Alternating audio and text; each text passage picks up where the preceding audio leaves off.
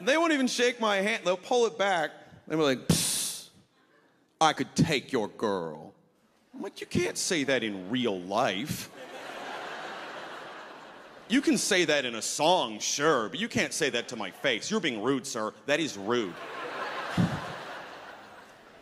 Because I get where this guy's coming from. He's like probably 21 or something, but he's still on that phase as a guy where like you think getting a good woman in your life, it's about having the right amount of objects, you know? Because when he's like, oh, I could take your girl, what he's really saying is like, oh, I make more money than you. I drive a better car than you. I could buy her drinks all night. But I've been with my girl for a long time. I don't think you have any idea how deep I'm in on this. I know my girlfriend's favorite vinaigrette, and I've called restaurants to make sure they have it. Step into my house. I will blow you away.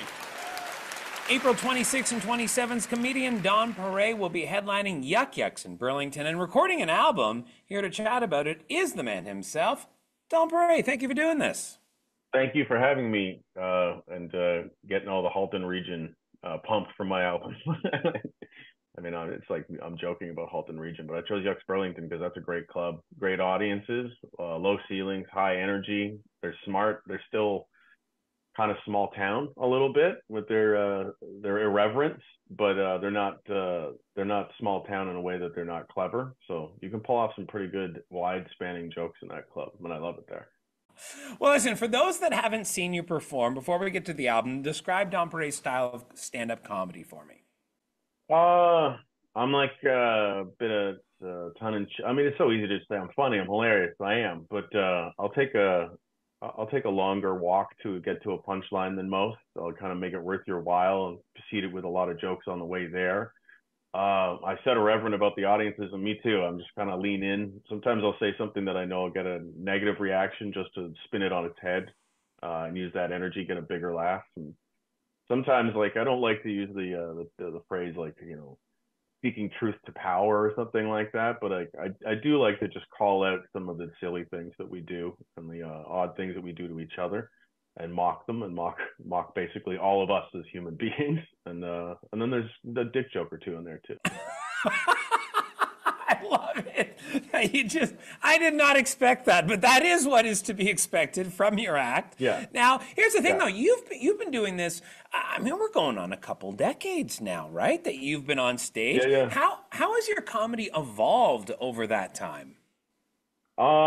It used to be when I started, I was very much, I was just a lot more abstract as an act, just sort of taking it like two images and marrying them and trying to like make that work into a punchline.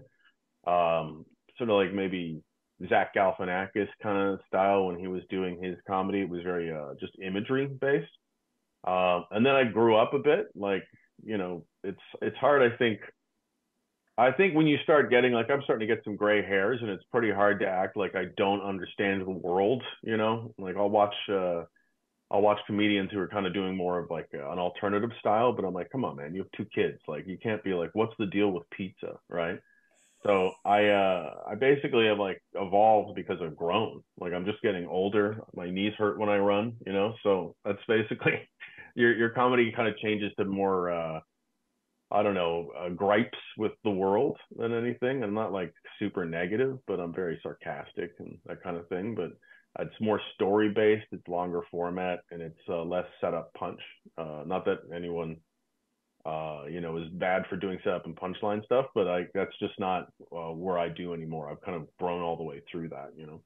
And to be honest, I was going to record an album before COVID hit because all the jokes I was doing at that time, they were like feeling rusty and dated to me now, and sort of like, you know, I'd grown to the point now it kind of feels like you're putting on pants that are too small. You know, like I gotta get this out before I hate saying it, or people like are oddly looking at you because you're doing jokes about, you know, women into club or something, but you're married. Like, what is this? You're not doing dating material when you're like, I have a ring on, you know.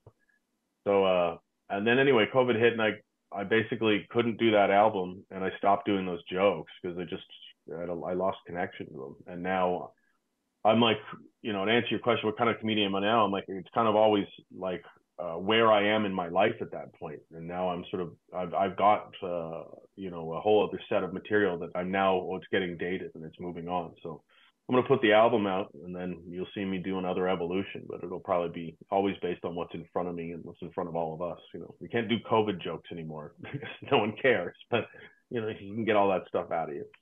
Now, you are recording an album, as you mentioned. How does that particular set that you are putting out there and doing in Burlington differ from any other night? How is the planning different? For that one, like Burlington, I think I chose it's sort of a uniquely situated because it is a club, but it does feel a little bit like a road gig, just mildly like that, like some smaller town folks. So you can get a lot of that appreciative energy. They really just sort of they like that you're there and they appreciate that you've come, you know.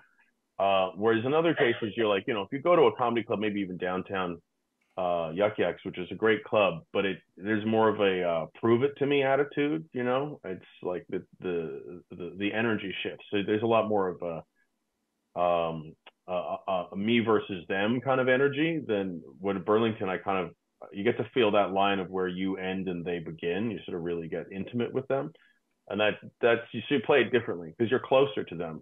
Even in the setup of that room, there's not like as much of a raised stage, and they're much more close to you. You can reach out and touch their table, kind of thing. Whereas other places, you're so far removed, you got to get really big with the energy, and you sort of have to just like in some cases you have a spotlight in your face, you can't even see the audience, you're just sort of performing it blind, you know. But in this one I can see them, I can really cater to what's going on in the room. So I mean, you know, basically it's set up in such a way that I can really respond to them and they can respond to me. And other clubs are not always set up that way. They're kind of set up as more of a broadcast medium as opposed to a back and forth. Well, it will be an interactive experience both April 26th and 27th. Yuk Yuks Burlington. Dom Pare will be there recording his album that night. Thanks for doing this today. Appreciate it. Thank you for having me. I appreciate it. And come on out, Halton region. It'd be a good time.